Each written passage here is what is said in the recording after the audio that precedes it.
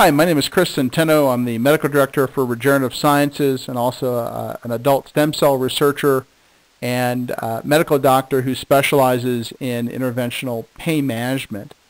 I'd like to talk to you today about using adult stem cells to heal fracture non-union, and also in general a little bit about what is a fracture non-union. How do fractures heal? That's really, I think, the important question if we're going to be discussing fracture non-union.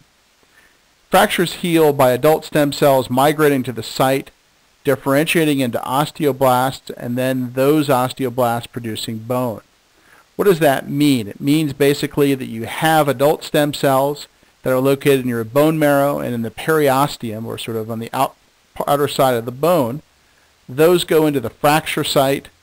Those turn into bone-producing cells, or osteoblasts. Those osteoblasts produce bone to heal up the site. So all those things are necessary, and what's also necessary is a good blood supply to the area, good nutrient supply, and good stem cells, and certainly enough stem cells to make the repair possible.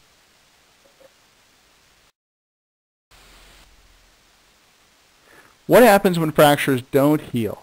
Well, either not enough adult stem cells migrate to the site, or because of poor nutrition they can't heal the fracture. So in this case we have fewer stem cells going into the site, and again these are your own adult stem cells. They're differentiating into bone-producing cells, but there aren't enough of them to actually get the site to heal. So that's a fracture non-union, or in medical terminology, an inability to form a union or a healing of the bone.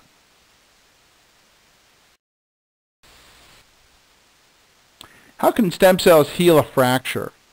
Stem cells are injected into the fracture. Think of this as more repair cells to help the ones that are there already. So basically this is nothing more than putting more soldiers on the ground or more repairmen in the field to try to get the job done. So these cells are injected into the site.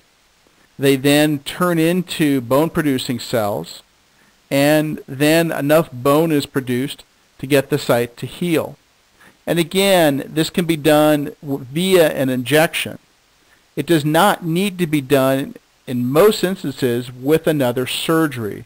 So we see many patients who have been told they need another surgery to remove hardware or put new hardware back in or do bone grafting. In our experience, this doesn't need to happen. It can all be done through a needle under X-ray rather than a whole nother big surgery.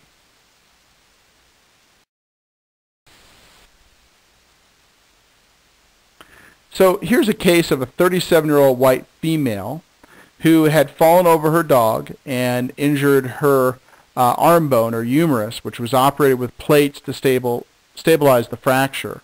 This was a fairly big fracture, and regrettably she was a smoker, and in smokers it's very common that the fracture doesn't heal. She had tried a bone stimulator which had failed, and at 9 months the fracture had not healed, and her only option was to have the bone rebroken and reoperated, or to do a bone graft to the site. She was also still smoking at this time, so this was a particularly difficult patient for anyone to try to heal this fracture.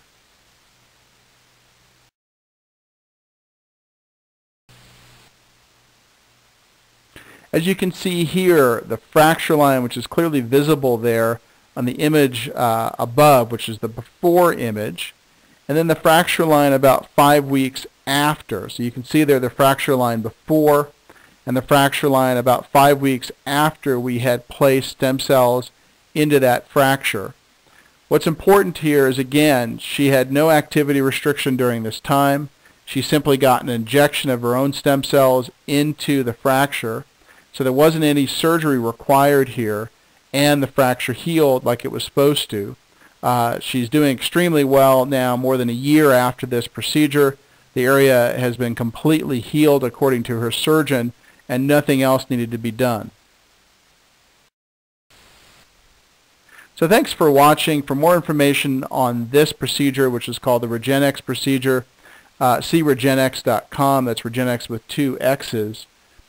again, the most important thing is this can be done with lots of different types of fractures. We've done this with tib-fib or tibia fibula fractures that have been rotted and not healed. We've done this with sacral insufficiency fractures in the elderly, 182-year-old patient. We've done this in patients with fractures in the foot that have not healed. And in that particular patient, a patient with multiple sclerosis who had other problems outside of just her fracture. So this can be used in a lot of different parts of the body, not just the arm or the humerus patient that I discussed here today. So thanks for watching.